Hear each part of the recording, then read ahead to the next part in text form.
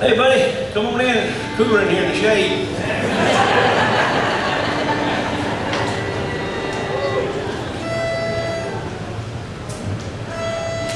Did y'all hear about them two Catholic parents? I don't guess you did. Them two Catholic parents, you ain't even heard this one. You better listen close. This old gal went to her priest and she said, Father, I've got two parents and they're both females. And she said, they're embarrassing me. I really don't know what to do. He said, well, what are they doing? She said, well, every time I come in the house or anybody else comes in there, them two female parents says, hey, we're hookers. You want to get naked? He said, oh, that won't do. That won't do. He said, I tell you what, I've got two male parents at my house. He said, I've trained them to meditate and pray and read the Bible. He said, you bring them over and put them in the cage, them boys, they'll straighten them out. Well, she said, I'll do that. So she come over that afternoon to his place and had them female parrots in the cage, and she held it up there, and she looked in there, and sure enough, Fred and Wilbur, they was sitting in there meditating and praying. And she opened the cage up and put them two females in there with them. And in unison, them females said, hey, we're hookers, you want to get naked? And one of them male parrots said, Frank, put them rosary beads up, our prayers have been answered.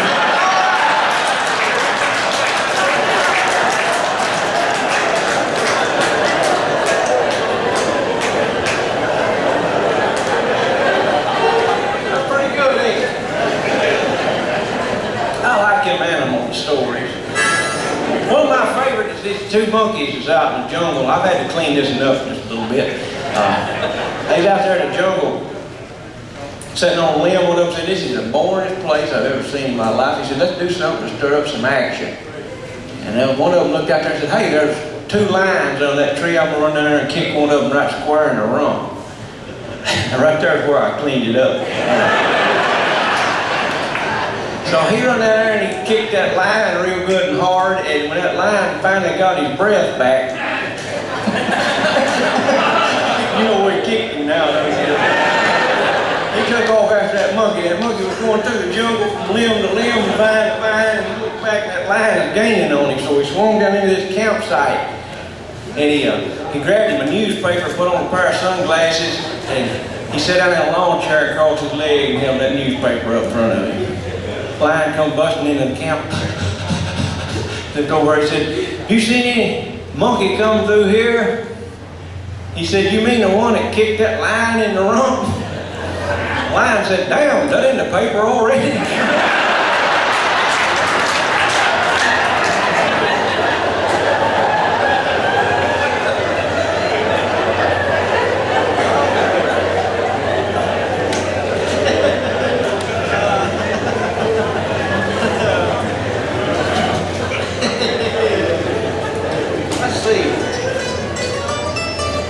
Sing again. You want to hear another love song? Is that a yeah? Thank you there. N&W, what's that stand for? Louisville and Nashville. Oh, N&W stands for Louisville and Nashville. North and West. Oh, okay. Now which one of them you going to go with? Louisville or North and West? That don't make no difference. You're doing pretty good. You ain't sweated it wet yet. You're pretty seasoned up here. Get up here on stage. We'll show you how to sweat. I've got sweat running right down the crack of my face. All right, which one you got picked out for us, Matthew? Hey, each fella here asked about the hen a while ago. They've got chicken out here for sale, and me and Larry Cole, I had the idea for this song a long time ago. This is the only song I reckon I had any dealing with writing. Well, maybe one or two. It never done no good. It hit the charts at number 100 with an anchor and left claw marks all the way down. I didn't figure I'd need to be doing that. But I got to thinking, you know, when I was growing up, Mama and Granny, they cooked chickens and they had the same amount every time. Same amount of chicken.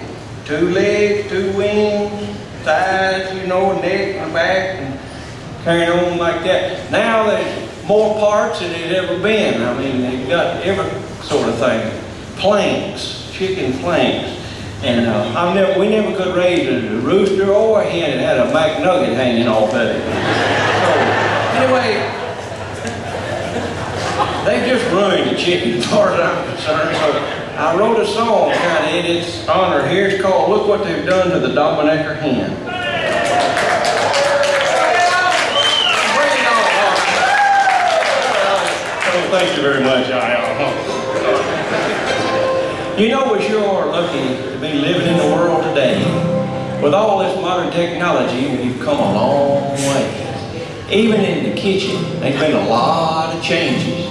The women went to using microwaves instead of electric ranges. I know that progress must go on even with the things we eat, and science is trying to improve upon the selection of our meat. But some things can't be improved on, and to stress this point, my friends, let us dwell for just a moment on the Dominecker hen.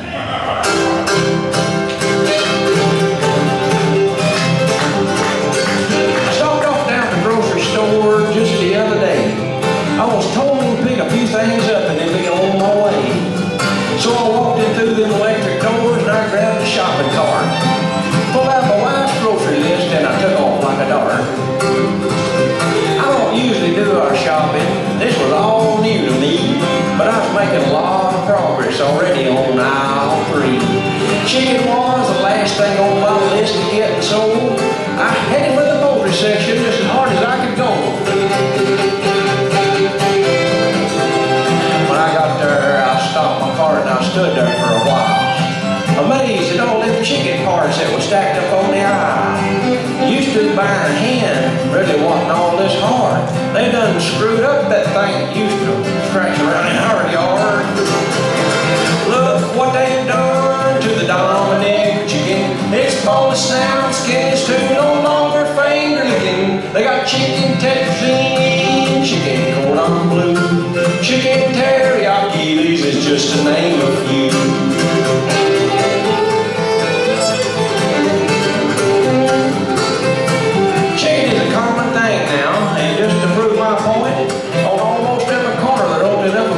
Chicken joint. There's Bojangles, Colonel Sanders, and Lee's famous recipe. There's gizzard, guts, and livers thrown out from here to Missouri. They're cashing in on the hen. I know that for a fact. I've noticed the folks way up north trying to get in on the act. The Dominecker hen has been disgraced, and perhaps the lowest blow is when them Yankees proclaim her little wings come from a buffalo. Look what they've done to the Dominecker chicken. It's boneless now, skin is too no longer finger licking. They got chicken franks, chicken planks, and fingers. Well, that's absurd. If the Dominecker had a finger, she'd shoot us all in the bird.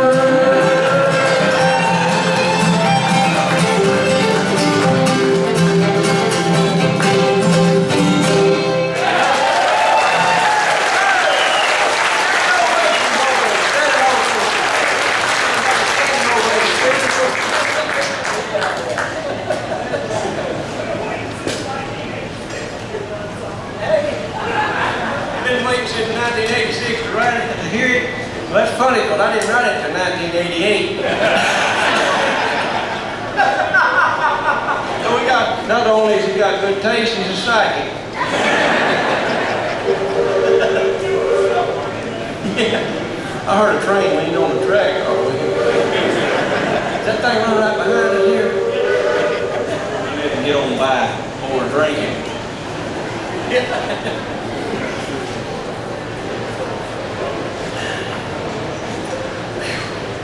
Jeff Branch, who'd you say was sponsoring this show? First Bank and Bass Fitters. Bath. Yeah, Bass Fitters. That's a Bath Fitter. Are you from Bath Fitters, ma'am? You walk by like you know something about that. She hooked up me with a bath. Is that somebody that puts in commodes and chairs and things like that? Bath fitters? I don't know. I'm not from around here. It is. Did you say fix up your bath boat? Yeah, they put a bathroom on the bath boat. All right. We got a real good buddy that brought us up here in an airplane so we wouldn't have to drive. And I want to make mention of him. He said right here in this red cap, this is Reese Howell. He was one of the finest fellas in the world. He spent his life flying airplanes and teaching people how to fly. He taught me how to fly, and he lets me ride around with him every now and then. He's got about 35,000 hours of flying time. That's lots of time up in the air. And thank you, Reese. Sure glad we didn't have to drive up here. That's a long way. I get in trouble driving. Every time it seemed like I got tracked to a wall.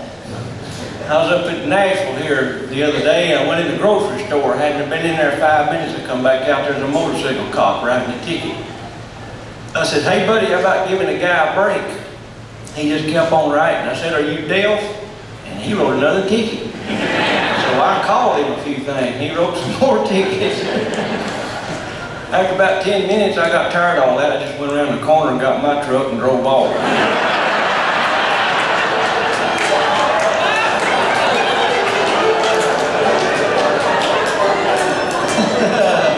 I got pulled over by a state trooper not too long ago, and he was trying to write out a ticket, and there was this flag going all around up in here, and he was knocking at it, and he said, "Dad, blame it, get out of here. What is that?" I said, "That's a circle fly." He said, "I never heard of a circle fly." I said, "Yeah, that's what flies around the rear end of a horse most of the time." He said, "Are you insinuating I'm a horse's ass?" I said, "No, but you can't fool them circle flies."